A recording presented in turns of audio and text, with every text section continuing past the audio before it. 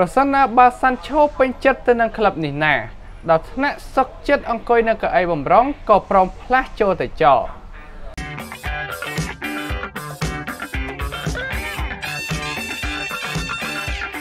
បច្ចុប្បន្នកីឡាករវ័យក្មេងជាដាន Sancho បានបង្ហាញនៅទម្រង់លេងយ៉ាងល្អនៅក្នុងក្លឹប Borussia Dortmund តែបន្ទាប់ពីមានវត្តមានរបស់ចំណូលថ្មី Erling Haaland មកក៏លេចឮពាក្យចចាមអារាមថាខ្សែប្រយុទ្ធស្លាបរូបនេះអាចនឹងត្រឡប់ទៅកាន់ទឹកដីកំណើតរបស់ខ្លួនវិញនៅអង់គ្លេសស្របពេលដែលក្លឹបធំៗមួយចំនួននៅតំបន់អឺរ៉ុបកំពុងតែស្លោឈាមចង់បានរូបគេជាខ្លាំងនៅក្នុងចំណោមនោះ Liverpool ក៏នៅតែមានភាគរយខ្ពស់នៅក្នុងការនាំយកជាដាន Sancho មកកាន់ទឹកដី Anfield នៅជុំវិញពាក្យចចាមអារាមនេះទៀតសោតខ្ញីចាស់លោក Jen Barnes ក៏បានពោលពាក្យថាប្រសិនណាបើសិនជា Sancho ពេញចិត្តនឹងមកអង្គុយនៅកៅអីបំរុងក៏មកចោលវីរៈបុរសរបស់ក្លឹបហង្សក្រហម Liverpool បានប្រាប់ទៅកាន់សារព័ត៌មានថាប្រសិនណាបើរូបគេព្រមមកអង្គុយកៅអីបំរុងនៅឯ Liverpool ដោយមិនបានប្រកួតជារៀងរាល់សប្តាហ៍គេគួរតែមក Liverpool តែខ្ញុំតែងតែប្រាប់ទៅកាន់កីឡាករក្មេងៗជារឿយៗថាពួកគេគួរណាស់តែលេងឲ្យបានល្អយ៉ាងតិច 4 ទៅ 5 ឆ្នាំមុននឹងផ្លាស់ចូលទៅកាន់ក្លឹបធំៗលោកបានបន្តទៀតថាខ្ញុំសូមផ្ដល់ជាយោបល់ទៅកាន់ Sancho ឲ្យខិតខំហ្វឹកហាត់និងពង្រឹងបច្ចេកទេសលេងឲ្យបានល្អជាងនេះសិនបើសិនជាមិនចង់ទទួលបានសម្ពាធនៅជុំវិញខ្លួនដោយសារតែមានឈ្មោះជាកីឡាករដែលមានតម្លៃខ្លួន100 លានផោននឹងលេងនៅក្លឹបធំមួយចំនួននៅក្នុងចំណោមក្លឹបធំៗទាំងអស់នៅក្នុងពិភពលោកគួររំលឹកផងដែរថាកីឡាករវ័យ19ឆ្នាំរូបនេះបានបង្ហាញខ្លួន34ប្រកួតទាំងក្នុងស្រុកនិងក្រៅលេខហើយក៏បានបំពងសំណាញ់ទី17គ្រាប់រួចមកហើយនារដូវកាលនេះបច្ចុប្បន្នមានក្លឹបធំៗជាច្រើនកំពុងតែចាប់អារម្មណ៍នៅបច្ចេកទេសក៏ដូចជាសមត្ថភាពរបស់គេហើយក៏កំពុងតែតាមដានចង់បានរូបគេទៅកាន់ក្លឹបរបស់ខ្លួនរៀងៗខ្លួន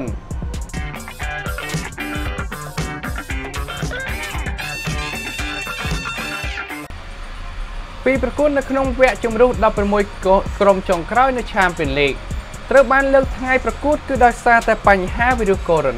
-19 ការប្រកួតនៅ Champions League រវាង Juventus និង Lyon និង Manchester City ប្រកួតជាមួយនឹង Real Madrid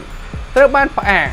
ដោយកីឡាករនៅក្នុងក្រុមទាំងអស់នេះត្រូវពិនិត្យទៅតាមដានសុខភាពក្រោយឆ្លងនៅកូវីដ -19 UEFA ក៏ត្រូវបានគេរំពឹងថាអាចនឹងពន្យាពេលព្រឹត្តិការណ៍ការប្រកួតទាំងស្រុងបន្ទាប់ពីមានការប្រជុំកាលពីថ្ងៃអង្គារប៉ុន្តែសម្រាប់ការប្រកួតនៅ Europa League មួយចំនួននៅតែដំណើរការបានជាធម្មតានៅដដែលវាគ្មានជំរើសនោះទេទើប UEFA សម្រេចចិត្តព្យួរការប្រកួតទាំងពីរគូនេះដោយសារតែកីឡាករនៅក្នុងក្រុម Juventus និង Real Madrid គឺនៅដាច់ដោយឡែកពីអ្នកដទៃចំនួន14ថ្ងៃបន្ទាប់ពីឲ្យចូលរួមការប្រកួតវិញគួរបញ្ជាក់ផងដែរថាមកទល់នឹងពេលនេះគឺជាង 130,000 ករណីឆ្លងវីរុសកូវីដ -19 ដែលឆក់យកជីវិតមនុស្សជិត 5,000 នាក់ហើយបានជាសះស្បើយជិត 70,000 នាក់នេះបើគិតនឹងត្រឹមនៅពេលនេះផងដែរ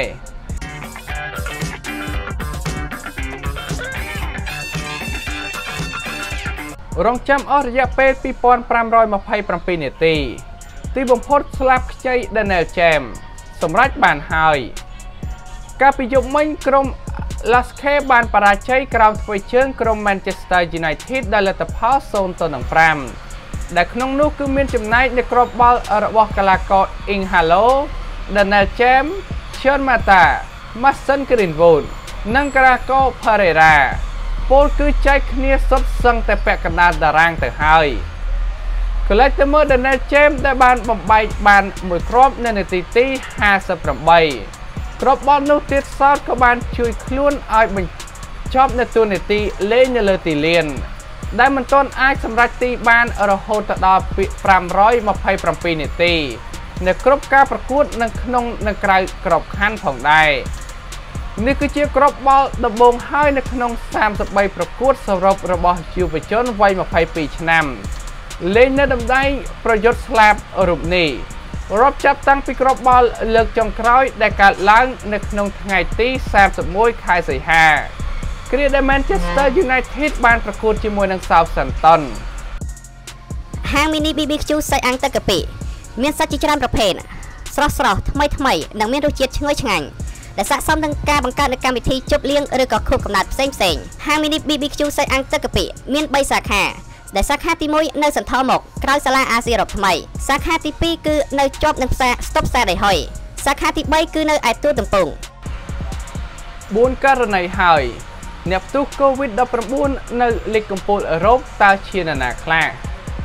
មកទល់នឹងថ្ងៃទី13ខែមីនាឆ្នាំ2020នៅលីកកំពូលទាំង5ប្រចាំអឺរ៉ុប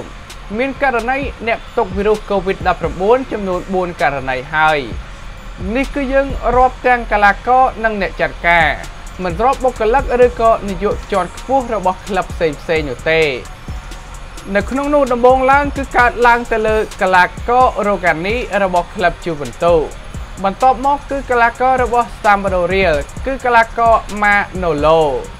រីឯ Premier League គឺផ្ទុះ2ករណីផ្ទួនគ្នានៅព្រឹកនេះនោះគឺកីឡាករ Odi របស់ជាខ្សែប្រយុទ្ធរបស់ក្រុមតោខៀវ Chelsea និងអ្នកចាត់ការរបស់ Arsenal គឺលោក Mikel Arteta ពាក់ព័ន្ធទៅនឹងបញ្ហានេះការប្រកួតទាំងអស់នៅក្នុងនិងក្រៅក្របខ័ណ្ឌនៅគូធំតូចជាច្រើនក៏ត្រូវបានលើកពេលដែលធ្វើឲ្យមានការចលាចលខ្លាំងនៅក្នុងបាល់ទាត់អឺរ៉ុបខណៈដែលស្ថានភាពដែលទាក់ទងទៅនឹងវីរុស COVID-19 ទូទាំងសកលលោកមកទល់នឹងពេលនេះគឺមិនទាន់រកឃើញដំណោះស្រាយឬក៏វ៉ាក់សាំងផ្លូវការណាមួយនៅឡើយទេពីប្រទេសមហាអំណាចទាំងពីរនោះ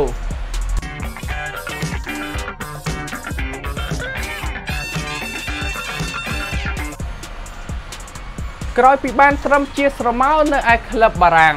កីឡាករ Icardi អាចនឹងត្រឡប់ទៅកាន់ទ្រមចាស់នៅអ៊ីតាលីវិញតែមិនមែនជា Inter Milan នោះទេការប្រកួតវគ្គកាត់សេចក្តីរកក្រុមដែលឡើងទៅកាន់វគ្គ8ក្រុមចុងក្រោយនៅព្រឹត្តិការណ៍ UEFA Champions League រវាងក្រុម PSG និងក្រុមអាល្លឺម៉ង់ Borussia Dortmund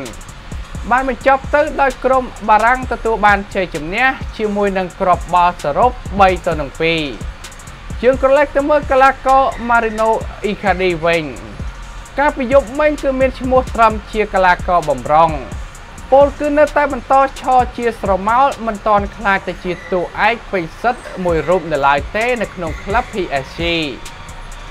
បើយោងទៅតាមសារព័ត៌មានបានឲ្យដឹងថាខ្សែប្រយុទ្ធវ័យ27ឆ្នាំរូបនេះមានបំណងចង់ត្រឡប់ទៅកាន់ទឹកដីអ៊ីតាលីវិញនាចុងបញ្ចប់នារដូវកាលនេះក្រោយពីចាប់កុងត្រាខ្ចីជើងនៅឯក្លឹបបារាំងជាមួយនឹងការចង់ត្រឡប់ទៅកាន់អ៊ីតាលីវិញទំនងជាក្លឹប Inter ហាក់ដូចជាមិនមានបំណងចង់បានរូបលោកវិញឡើយហើយក៏មានពាក្យចចាមអារាមថាមានតែ Juventus ដែលជាគូប្រជែងរបស់ Inter Milan ទេ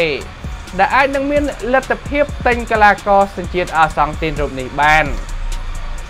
កន្លងមក Inter Milan ក៏បានកាន់តែប្រកាន់ជំហរនិងមិនលក់ Icardi ឲ្យក្លឹបសេបង់កង់ Juventus ឡើយយ៉ាងណាមិញពួកគេអាចនឹងពិចារណានៅសំណើរបស់ Juventus ដែលផ្ដល់ឲ្យដោយសារតែទំនាក់ទំនងល្អរវាងលោក Allegri និងប្រធានក្លឹប Inter Milan ផ្ទាល់តែម្ដងបាទសម្រាប់ព័ត៌មានទាំងអស់នេះតើប្រិយមិត្តយល់ឃើញយ៉ាងណាដែរនឹងអាចផ្ដល់មតិជា comment នៅខាងក្រោមបាន